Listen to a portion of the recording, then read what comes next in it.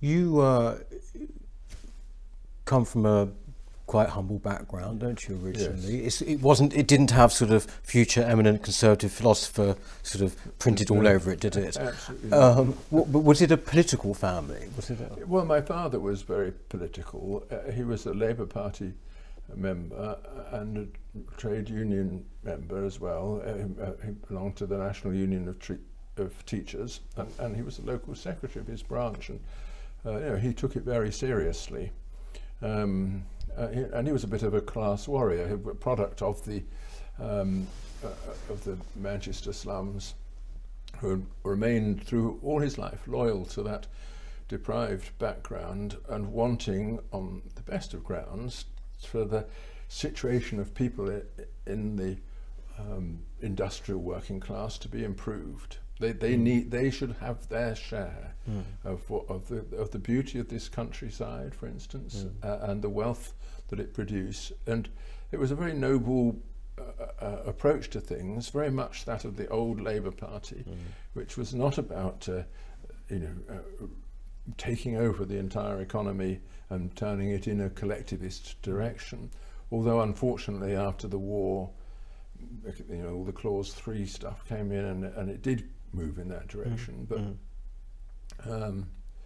But he wasn't a collectivist of that kind, but he did want things to be distributed more fairly. Yes. And he had a visceral dislike of the upper class. And how did that manifest itself?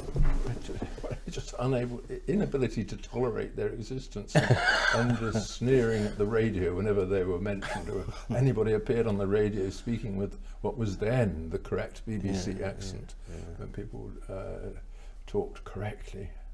He would bang his fist on the table, and anyway. That was not pleasant, and I, at the time, his anger against the upper class really inspired me to investigate them. You know, I thought, well, gosh, these people, they really sound interesting. Are they that poisonous? Let's have a look. Was there a particular point at which, or was it a gradual thing, that you formulated your conservatism or your worldview?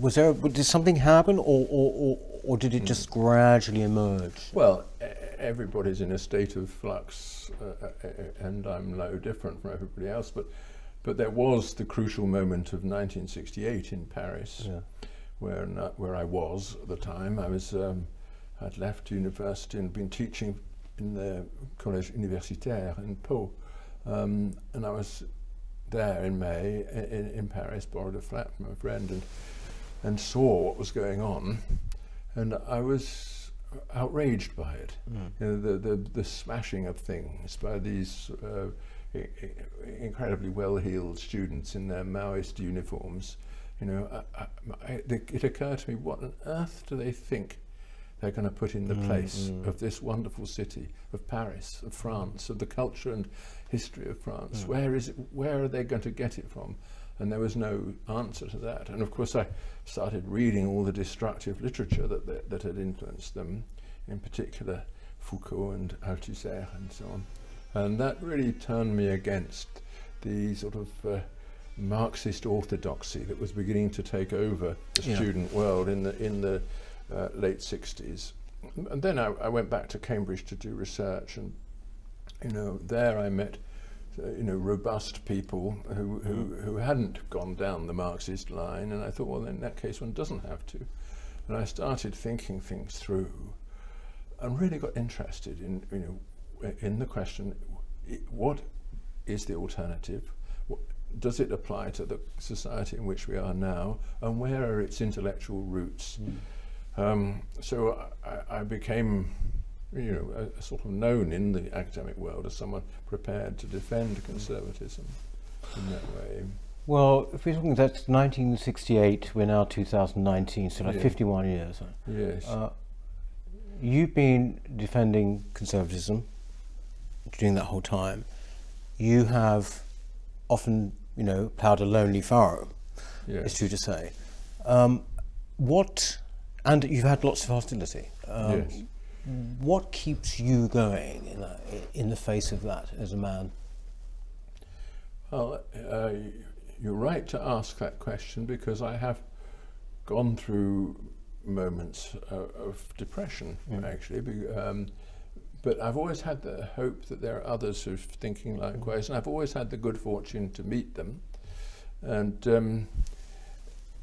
for the most part, the hostility has been the kind that you can deal with as long as you have another circle of your own. So I was very lonely at certain times, but my involvement in Eastern Europe cheered me up no end, because I recognized then that all those things I disliked in the academic Marxism that was emerging around me had actually been put into practice, and had shown how not how inefficient they were, but how evil they were. You know, entering that world where everyone was in a state of fear, nobody trusted anyone, there was a sense of the omnipresent eye observing you without knowing whose eye it was. All that was very creepy, and it got into my soul, to be quite honest. And I thought, even if I'm hated for what I write, I've got to write in such a way as to show how destructive of the human norm that is, of the human personality. And I still think that, you know, that I still long for the great book which will pin it down and say, this should never happen again, unfortunately. But of course I got to know the literature, and there's nobody who's read Miłosz's Captive Mind, or Solzhenitsyn, of course, can have any doubts about it. But unfortunately we're entering a period of illiteracy in which people don't read those books.